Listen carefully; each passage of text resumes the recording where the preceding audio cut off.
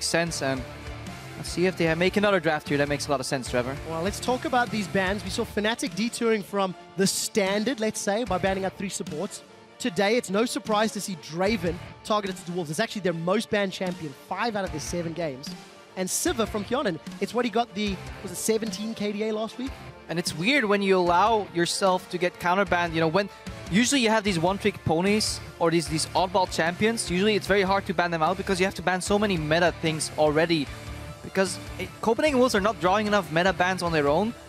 H2K can comfortably just target the one man that has all the pressure on his shoulders. Freeze, immediate Draven ban, immediate Kalista ban. Copenhagen Wolves initiated the Sivir ban, which is really good against H2K. It really brings their style together, so I like it. And then all the rest goes to the other threat on the team. Odoamne getting his Fizz and his Rumble banned out. Might even see an early Maokai pickup for the Wolves here, because that seems to be one of the few champions YoungBuck is very comfortable on. Both jungler's still up, so we can see a swap there. And H2K is saying, okay, Soren, you're most comfortable on Azir. We're just going to take that away. We have 2 bans on Freeze here. Let's see how this plays out. We'll find out. What do Copenhagen Wolves prioritize? This is, of course, one of the big threats. You know, we touched on the whole Soaz and Huni comparison earlier, how teams ban Huni. They target ban Huni every game. Oh, we forgot about Ryze. I do this all the time.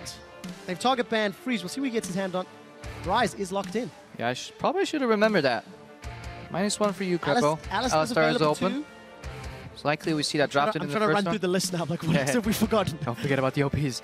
I remember the Alsitar. Could be a solid pickup. However, KaSing has proven to play other champions too. Perfectly do that. It would also be his first Alistar of summer. Played Annie, Janet, Morgana, and Thresh. H2K traditionally goes Rek'Sai here because they seem to favor it over Gragas when they have the choice to pick any tier 1s. Usually Ryu would lock in early LeBlanc here too, which he got nerfed. But they must have left Ryze open with a plan. Either maybe Cho'Gath coming out later, or they have a different plan to shut him down. Well, that's Cho'Gath worked for Fnatic. For H2K, 3 games on that Rek'Sai for loulex. He will be locking it once more. He's got an 18 KDA on that champion. Extremely effective, and KaSing is going to stick to Thresh. So Alistar is up if Unlimited would like to go that route. But why would you leave both Ryze and, like, why wouldn't you just leave Ryze and Kalista open? Because now you're giving away Ryze. You're not picking Alistar yourself, so you're giving Alistar to Unlimited Raider. You can pick it up on this rotation as well if he wants. You're just giving up a lot of power picks here. Tier 1 jungler too. So Copenhagen Wolves have the makings of a potentially good draft. They just have to be wary of the counter pick. H2K with Probably should have an answer for this Ryze. They should have a plan. Whether it's a lane swap and shut him down that way and just camp the hell out of him. Or maybe Ekko Rek'Sai top lane. Try and shut him down. I definitely think we have to step back. I mean, Airwaks said last week that if Ekko was free, he'd pick it instantly every game. Yeah, but we'll see whether or not Dentist gives him permission to. Because we've also heard that players have gone on their own little rampages for champion picks in the last 2 weeks. Ooh, new Jayce. Got buffed a little bit. Ekko, yeah. So, Ekko over Gragas. Potential steal here though, because maybe they're afraid of if Odoamne has been practicing Ekko top lane. I really just want to highlight, I'm not seeing a whole lot of natural synergy here. Ryze wants to be up front, Jayce wants to poke. They still Ekko needs a lot of setup, so we'll see if they can get there from their AD carry and support. Yeah, but they can still mend it all together, you know. They're going to get the Alsitar, and Alsitar puts together pretty much any team comp, if they so choose to. Morgana's still open too if they want the Black Shield, but poking mid laner right now. And then you have the Ekko to go in with Disruption. I still feel Gragas would have been a better pick with these 2 picks because you have more peel, more disengage. I have to highlight, unless Odoamne runs that Gragas top lane like KaSing has, this will be the first game in the summer split that Gragas does not get picked or banned in 4 weeks of gameplay. Not looking likely at this stage in the matchup, as that Jinx and Gnar will be the final lock-in. So Hjarnan going to have a lot of ducking and dodging and diving required against the comp that Copenhagen Wolves has got together already. Yeah, but he'll get to the laning phase pretty much unscathed because there's so many threats out. You know, the strong individual AD carries are out. Draven and Kalista. Sivir's out too. So you're the hyper carry. Caitlyn's open, but Jinx does fine against the Caitlyn, especially when she's paired with a melee support. You know, Caitlyn doesn't have a big range advantage eventually over Jinx because if she levels rockets, you know, that'll match out eventually. And melee support is not enough to punish you. And even if H2K choose to lane swap, they will just tear down through these towers quickly as well. So I like the Jinx pickup because it gets opened up due to the triple AD carry bans. You still have to be careful, but I mean, KaSing peels well, Rio peels well. But what is Rio gonna go for eventually? We see a repeat Lulu like he did last time. We'll find out in a moment or two. You can imagine the amount of peel they've got from the other positions. It wouldn't be too surprising. Rio's Lulu last week ended up playing almost like an assassin. He ended 8, 2, and 11. Yeah, because he got that quarter kill in mid lane and then walked in the tower and started taunting with his staff. 86% kill participation last week. I mean, fantastic performance. In my opinion, the best Lulu of the split. I think he wants to LeBlanc, but he's not quite sure if it's going to work. It's tricky to play into like Alsitar and Ryze because one snare on your slow W gets you punished. So they're going back to a protected Jinx comp. This in the later stages, week 6, 7 of Spring Split, these got played a lot. A lot of these protected Jinx comps. And these are actually what H2K wants to do. Get slow and steady through the laning phase, group up for objectives, get the Jinx rolling eventually. However, they're facing an enormous late game threat on the Copenhagen Wolves. Ryze, Jayce, and Caitlyn all scaled tremendously well into the late game. I'm so scared of Soren getting ahead. If he gets those Jayce accelerated power blasts down, gonna put the hurting onto H2K. It is 5'11", he has been tweaked. We'll touch on Jayce in game, but H2K, it's all about getting Hjarnan ahead and keeping him ahead. Yeah, but they can still shut down YoungBuck on the top lane too with the new Gnar if he gets rolling. We saw last game, Gnar traditionally was like this, you know, tanking member that just built armor and built a lot of HP and just became unkillable. But right now with the addition of the new Black Cleaver, we see a lot of damage potential coming out as well. If he gets the lead on YoungBuck and gets the camp from the Rek'Sai on the top lane, he can definitely snowball too and yet again became that triple threat with the utility from Ryu in the mid lane that we highlighted in the pregame. But finally, a good draft by the Copenhagen Wolves, and we've been waiting for this. Yeah, they did say, we heard that it was, of course, getting the coach back on stage is going to help out. We'll see if it's going to have any impact on their in-game decision-making. They are running Jayce, they are running Ekko, they are running Ryze. All of these things are going to require a little bit more setup and slightly smarter positioning. Hashtag CW win, hashtag H2K win.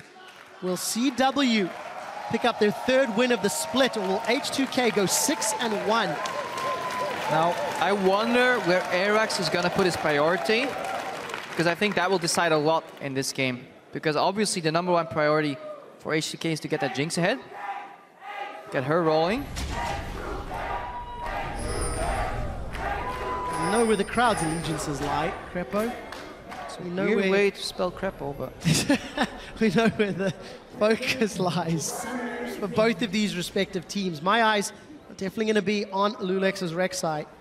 Again, he's won all of the games that he's played. If memory serves, this is the 4th time in 7 games. Slightly lower kill participation, but a much improved KDA. now I would want to see normal lanes with loulex starting on the weak side, so he can go for the gank later. Oh, hang on. Freeze with an early... Oh, the hook! The death sentence connects! KaSing Ka-ching! He's got the flash, he's got the heal. Can he get the first blood? Boomerang Blade doesn't connect. Hjarnan with the rocket. Flash forward. One more! Ooh. It's secured by Odoamne. And Hjarnan with a greedy flash doesn't secure. Oh. He gets knocked into Katawa. KaSing gets another one. Hjarnan's going to get an assist. Just the one. And H2K are already in the lead. All right, that was a little funny. Not gonna lie. But fantastic hook by KaSing. Predicts a flash almost, because I think he started casting that hook right as the flash came out. Beautiful follow-up. Copenhagen Wolves get a little lucky that they get Hjarnan's flash for free at the end of it. But Odoamne, this is big. He picks up first blood, gets some gold. If he can shop, he can get item advantage on the Ryze, but yeah. I like the swap. Keep the Ryze down early. Gnar with an advantage already. Experience advantage, you know. Can keep his own. H2K initiating a swap and starting on their weak side, and this is good for them. They want to shut down YoungBuck right now, because he doesn't double jungle all that well. Gnar double jungles a lot better. We'll see how they decide to handle themselves. I touched on first bloods last game, Krepo. H2K 6 first bloods in 7 games. And Unlimited was forced to start W as well. Like, no! Don't do that one! And we've also got to highlight, that's Odoamne's 3rd first blood picked up.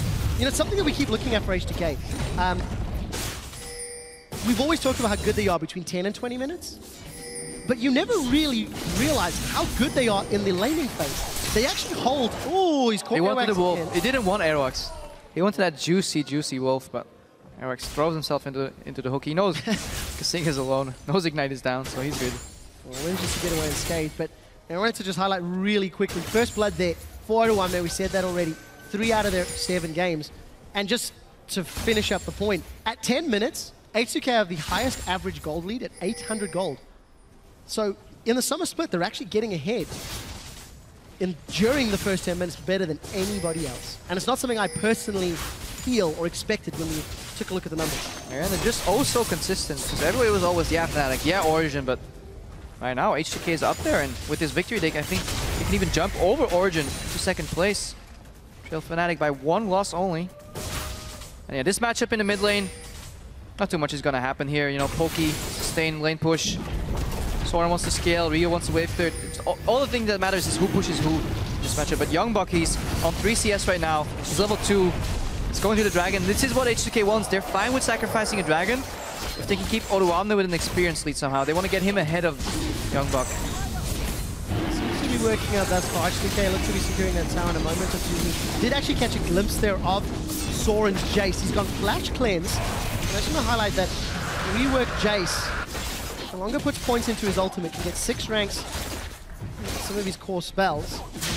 And TLDR has a lot more damage and poke at max rank in that accelerated shock blast combo. So I want to see how good his accuracy is. Yeah, he hits bigger spikes right now, the new Jayce here. But that's for later. Let's look at what's happening right now. We see a different adaptation in the lane swap. Not the traditional mirrored 4v0 that we see. H2K take a tower and they trade it for a dragon. I don't like this freeze from Freeze either. Like, yes, he gets ahead in experience, but I don't feel he'll capitalize on that advantage. They bounced away for Odoamne. He's getting ahead of the Ryze right now already. H2K, look at the gold already. Because early, I feel gold is more valuable than a dragon. Usually, what ends up happening in this mirror 4v0 is you trade 1 tower for 1 tower and a dragon, and an experience lead on the other side. But right now, trade a lot more in H2K's favor. Odoamne though. A little bit of miscommunication. Unlimited knocks Odoamne away. Should still be able to secure the kill. Red buff plus the phase dive means Airwaks rather. Manages to pick that one up. Flame is lame. But Freeze is alone in the bot lane. Freeze is getting dove. Teleport comes up from YoungBuck. I think it is too late. KaSing's going to eat 2 tower shots. 1. Freeze is down. Hjarnan gets out of turret range. loulex is now tanking the turret up. Hjarnan's looking for more. loulex gets away. We did see Summoner heal used. Hjarnan! One beautiful juggle by H2K. They punish Freeze. He didn't have a splash up from the first blood. We go back to minute 1. He died. It's not minute 6 yet. Flash is still down. YoungBuck's like, hey, I'm YoungBuck, I'm helping. Teleports in, but too little, too late. And oh my god, this is brutal. So the average gold lead was 800 by 10 minutes. H2K are looking like they're going to get near a 3,000 gold lead at 6 minutes. They are 1 dragon down, which we'll talk about in a moment or two. Ryu's about to get jumped on. Parallel convergence. The batter swings, the batter hits, the batter stuns, and Unlimited's here to punish. Ryu goes down. He holds his flash, that's good. Ryu knew he was dead there the second he saw the parallel convergence pop up. We saw Svenskr do the exact same thing. There seems to be a pattern that jungle echoes do. So if you're watching, go to the race, throw down parallel convergence, wait 1 or 2 seconds, dash over, go for the stun. Try and punish. Good move by Copenhagen Wolves, but only down 2,000 gold right now. Ladies and gentlemen at home, if you're playing against a jungle echo and you're a mid lane, pay very close attention to that Wraith camp. 2 games in a row, we've seen it have an impact on how effective that dive is. And it's something that we're starting to learn as we begin to see more and more Ekko in the LCS in the hands of these players. Yeah, I love that gank path. Really, really efficient. But Hjarnan, hyper carry, through 0-1, comfortable 37 CS. Doesn't lose his tower, prime position. And things are looking good because the gold's on the right people here. H2K, the only thing you could fault them for last week was potentially Odoamne overextending a little bit here and there. Happened again, but H2K always take something on the other side of the map. If you punish one side, they'll punish you on the other. You have got to be kidding me! KaSing catches Freeze! He's gonna 90 caliber net away, but they're gonna set their sights on a limit. Sniped! Seeking the prey! Snagging the kill! H2K with their 4th kill of the game. And this is why KaSing says, no thank you, I don't need that tier 1 support on Alsitar. Get me Thresh, I will land the hooks, I will do the job. Yeah, we talked about the scaling from the Copenhagen Wolves, but scaling into the mid game, 3,000 gold down before 10 minutes. Tricky. Scary place to be. And if KaSing keeps landing those death sentences, well, that's game over already. But H2K, they still need to press this one home. Ryu gets his hands on that blue buff. And let's also take a look at the CS between YoungBuck and Odoamne. Odoamne seems to have a little bit of control. Level 6B, level 4, and 20 CS lead. Yeah, but look at Freeze. We said he was the threat for Copenhagen Wolves. He was the one man that had to carry. Boots, double Dorans, 2 deaths. Flashes up, but he's afraid to go close to that lane in the bottom. Meanwhile, in the mid lane, this is what a lot of teams usually don't do. When they're freezing and they're playing passive, they lack the wave clear in mid, but H2K foresaw this. They have wave clear, so there's no pressure in the mid lane. Odoamne has some wards, he's relatively safe in the top lane. She doesn't have too many wards, but even if he dies, he doesn't lose much, because he's pushing, so there's no way for the Wolves to punish H2K right now, even if they get a pick off. Meanwhile, they're growing and growing that gold lead. Freeze, he's jungling right now, he can't even touch the CS. And then once eventually that waves in the bottom stacks up, that wave in the top stacks up, they can move to mid, see if they can pressure the Jayce. So Odoamne caught between an Unlimited at level 3 and a YoungBuck at level 5. And then you're able to make anything from that. Yeah, they want to dive mid now. You see that accelerated shock blast coming up from Soren. It hurts already. Here's loulex. loulex coming in. Flash very early. Respect from Soren. H2K now setting their sights on the tower. Look at Ekko. He's sitting in the Wraith He's camp. not clearing the wave either. He's trying to poke Hjarnan. Parallel convergence comes out. Airwaks is going to phase dive in. He's going to not really get the shield up. Chrono breaks back to the jungle for safety. Hjarnan with the rest of H2K putting a lot of damage on the tower. Not going to be able to pick it up just yet. I really feel Copenhagen Wolves should prioritize wave clear over poke here. It was about 60% of that tower. Good opening from Airwaks, but this time H2K learned. Very good adaptive team. They don't usually fall for the same trick twice. Conversions comes out and Ryu just sidesteps right outside of it, doesn't get stunned, and then tries to get out. Well, we'll see how well they handle themselves. Airwaks now being invaded on. KaSing holds the trigger finger. But look at the numbers. Copenhagen Wolves seem to actually have H2K surrounded. Yeah, but this is the weakness of a Ryze in the early game. If you get lane swapped upon, you delay your item so much because you're playing with less resources. You start tier and then eventually you want catalyst, and we're 10 minutes in the game right now. Let's take stock. Tier has been bought on YoungBuck on Ryze. He has 29 CS. That's slow. Scaling goes too slow because they got punished in the early game. Playing with so much scaling and beautiful map movements from H2K. Beautiful pickoffs. 3,000 gold in the lead. Beautiful game from H2K so far. But we said in the pre-game, the one person we were looking at was Soren. We know Freeze can carry, but he's been focused heavily. Soren is a shining light for the Copenhagen Wolves. Head in CS, has a kill, has a man immune, and actually has the ability to thwart H2K pressure. Needs to keep the tower alive though. How big is his backpack? How big is Soren's backpack? We should find out this game. loulex dashing over, YoungBuck. Odoamne is about to go Mega Gnar. It's not gonna help him. Both him and loulex holding flashes. Don't want to over-chase. Even Odoamne has learned from last week's... putting Ryu on the bot lane right now. They say, Hjarnan, just go in the mid lane. This is what you usually do. If you're a little stuck in the mid game, you just put your mid laner on the bot lane if you can, and this allows you to put your AD carry in the mid lane, and you wonder why, you know, what is he going to achieve? Because he's not really going to outpush a Jayce. The thing is, it allows your support to play around your AD carry still, while still be in control of the map. Because now KaSing can go to the right side, to the left side. If he's stuck on the bottom lane on his own, then Hjarnan is vulnerable, he can get caught. But because Hjarnan goes mid, this opens up a more movements for KaSing. So he gets some more vision, prepare that dragon, and Ryu's always fine in the bot lane. He has ulti, he has whimsy, he still has flash, he can always escape. Copenhagen Wolves will have to commit more members to him, so good resource management from H2K here. And the one thing I do want to mention about Hjarnan is item build. With that pickaxe Avarice versus the BF sword longsword, despite having that gold lead, still a while away from picking up that BF. Dragon has been started, H2K have position, teleport is available for YoungBuck.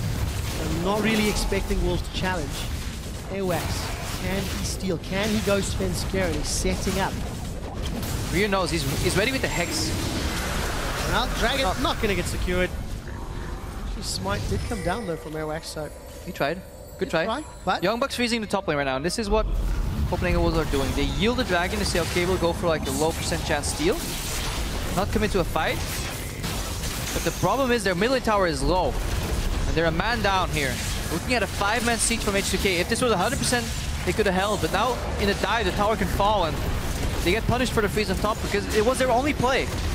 If that tower was a little higher, maybe they could have defended it with 4-man underneath it. But they're trying desperately so to get their top laner back into the game. But it's costing them on the other side of the map. H2K will always try to punish you. I remember talking about Copenhagen Wolves in week 1. I remember you talking about them in week 1, about how they froze lanes and it ended up costing them objectives. Parallel convergence, not going to connect on H2K. They're going to keep pushing it. Dead sentence, but it is cleansed from Soren. Super Mega Death Rocket flies wide. Doesn't matter though, because loulex gets in with a furious bite.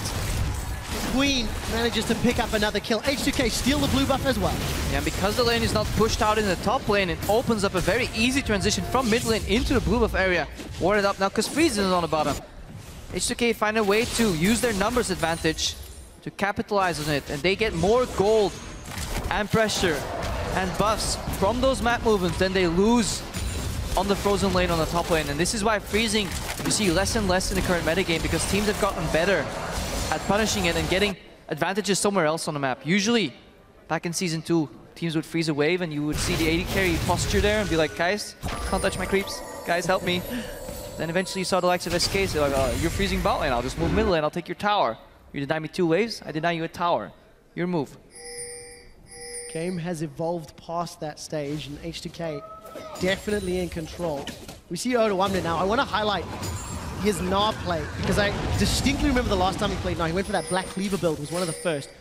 Ended up dealing 856 damage per minute to champions, which is more than double the next highest Gnar performance. I think he's going to go tankier this game, but Odoamne in summer is really showing how you can carry from that top lane. His Rumble is phenomenal. It was banned out this game. And look at the vision control. In a lot of these games, to really highlight or illustrate how far a team is ahead, you shouldn't look at the gold count, but you should just ask yourself, when's the last time Copenhagen Wolves have crossed the river?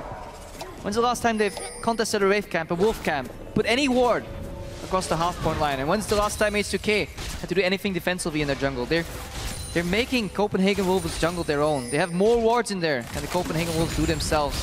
They're constantly pushing these lanes. They're in complete control of the game.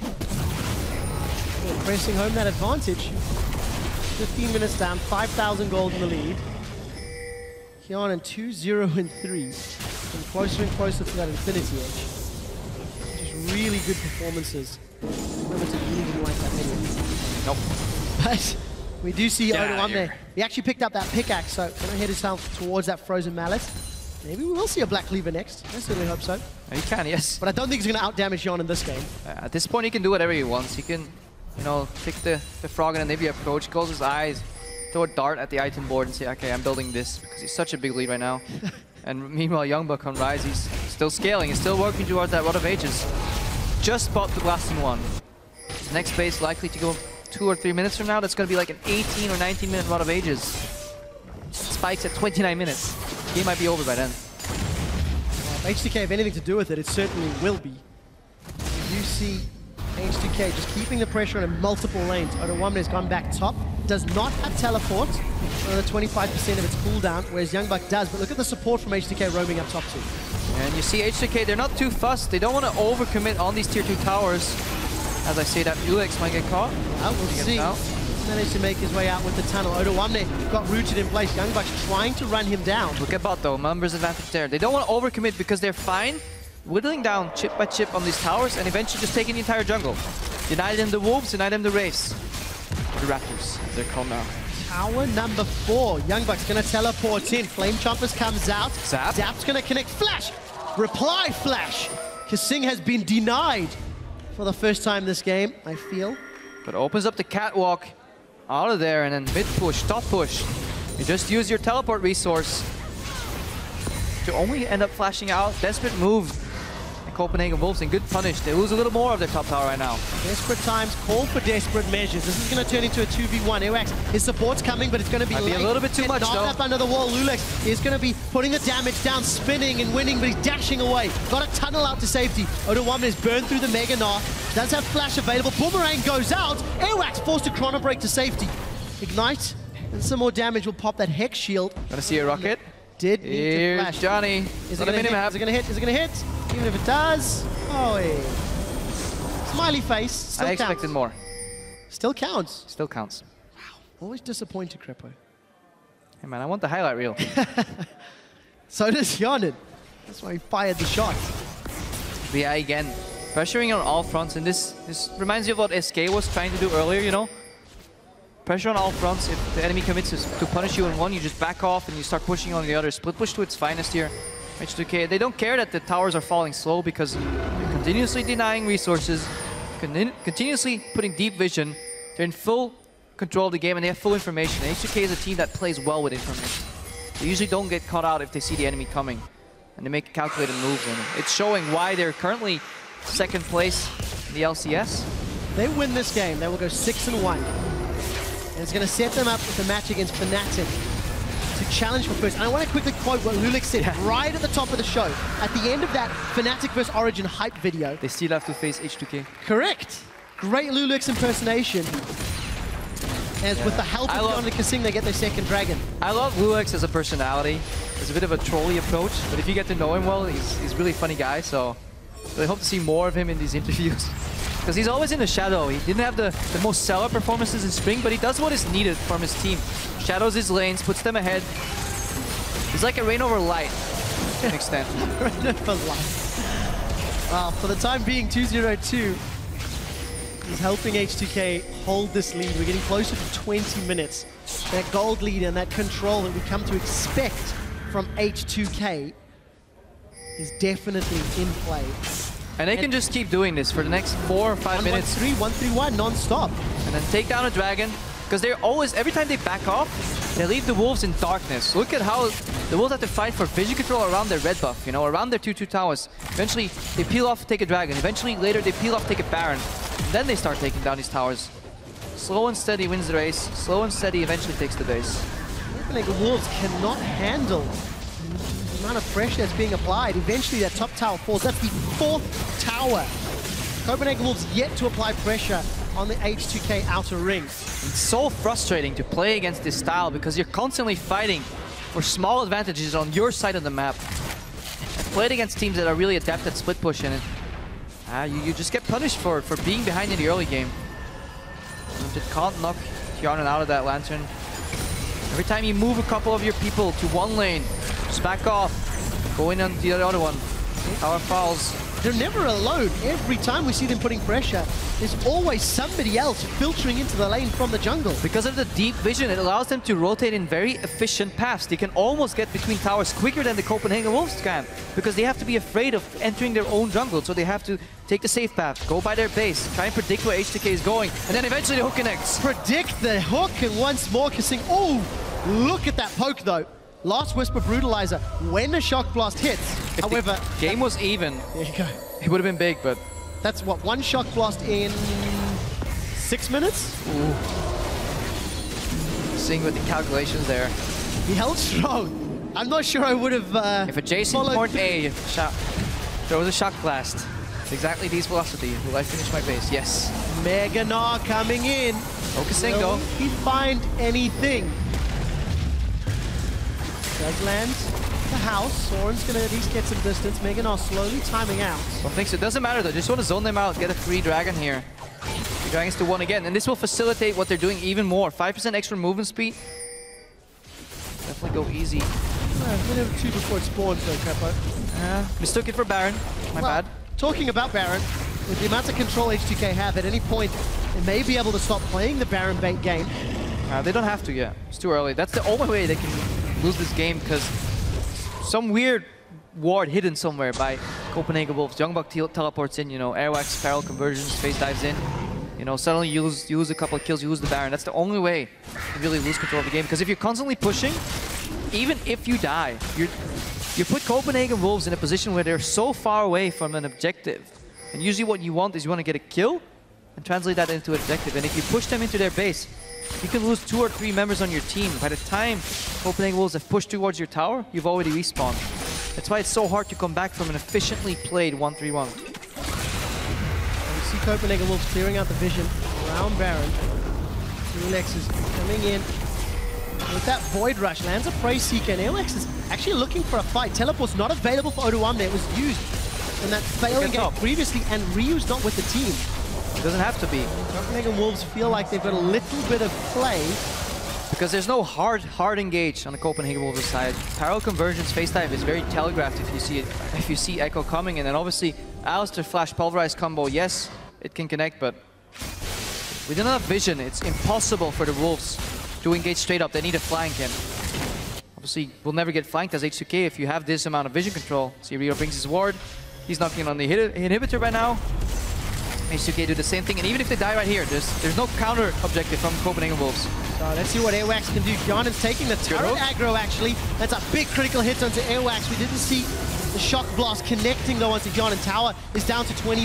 KaSing, death sentence, is not going to connect, but he's going to follow it through. He's going to flay Soren. The box connects as well. Unlimited going to have to pop that unbreakable will as loulex gets knocked backwards. The super mega death rocket gets one more, and KaSing connects with another death sentence. Hjarnan with a double kill turns onto freeze as Ryu's got his first one of the game. Odoamne, he wants to join the kill party. 4 members of the Wolves are down, and H2K set their sights at the inhibitor turrets. And eventually they spring the trap. Ryu from the left, Odoamne from the right. They take down everybody on Copenhagen Wolves' side except for Airwaks maybe. And they take down the mid tower, take down the mid inhibitor. Look at the goal lead right now. 12,000. Systematic destruction. Let's watch that again. Look what KaSing does. He says, all right, eventually I'm gonna hit a minion, I believe. This is later. No, this is... No, he gets Airwaks initially. Okay, then he plays Airwaks. We're not overcommitting because we know Airwaks can go back in time. Now KaSing, he's gonna hit that hook on the minion, and then Soren says, okay, you missed me. KaSing says, no, I'm just gonna play you in, box you, force your flash. And Soren has to be on the defensive. And this is enough zone for Hjarnan. He can continuously auto-attack in this fight. Nobody is threatening Hjarnan at all. And if he does, Ryu still has his ultimate. He could take down his tower, but they don't even care because Odoamne is tanking it eventually.